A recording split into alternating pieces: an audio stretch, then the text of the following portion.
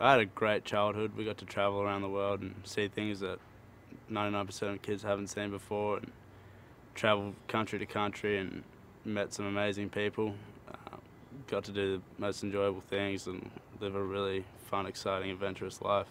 The cool thing about moving different countries is you really have to meet, you're all in the same boat. No friends, you've got no family. We got to see the coolest things ever, having a mother that always wants to go outside, explore new things, go camping, go diving, go fishing or surfing or anything like that. She was as good as any mother in the world could be, I would say. She's just fun, and she's very talkative. She's very, I mean, she's almost therapeutic in a way, because if you had a problem, anyone, she'd, they'd come and talk to her, 'cause she'd give great advice and she'd listen, and she's just very, selfless in the sense of making other people happy.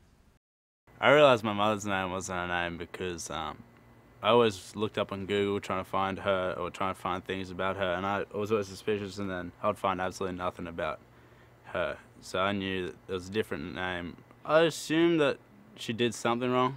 I was never sure what it was, but I knew it wouldn't have been bad, as in she would have hurt someone or anything like that. I knew that would never happen.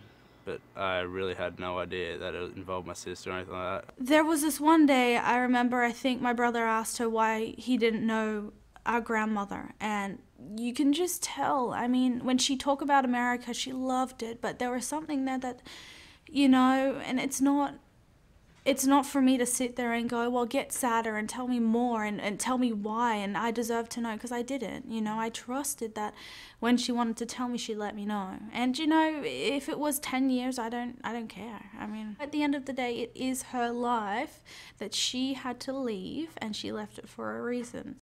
I learned that the FBI was after my mother. It was a pretty big shock to learn that. If she had told me any earlier than when I'd found out, I wouldn't have been able to handle it. Because then I would go to research, and then I would probably I'd be the one to get her arrested by researching so much or tipping off. It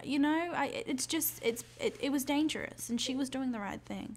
I was pretty impressed by it all. It's kind of like what you see in the movies. I've seen a movie really similar to how the whole setup was done with her escaping and all that, and I like to hear the story a lot.